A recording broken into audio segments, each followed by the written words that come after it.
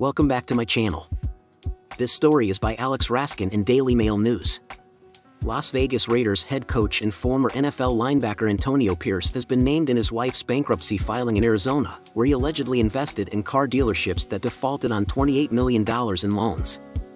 According to Jocelyn Pierce's June 12 filing in U.S. bankruptcy court in Arizona, which has been obtained by DailyMail.com, lenders including Nissan Motor Acceptance Corporation and Hyundai Capital America are attempting to garnish Antonio's wages with the Raiders.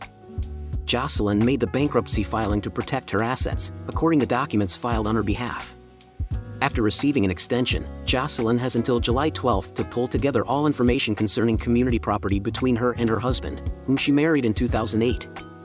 In her filing, Jocelyn claims Antonio was a passive investor in several car dealerships in the 2010s, but when the businesses defaulted on loans, the lenders were able to produce documents showing the 45-year-old football coach to be a guarantor.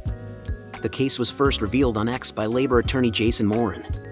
An attorney representing Jocelyn Pierce did not immediately respond to DailyMail.com's request for comment. Antonio's new salary has not been revealed publicly since he was promoted from interim coach to head coach by the Raiders in January.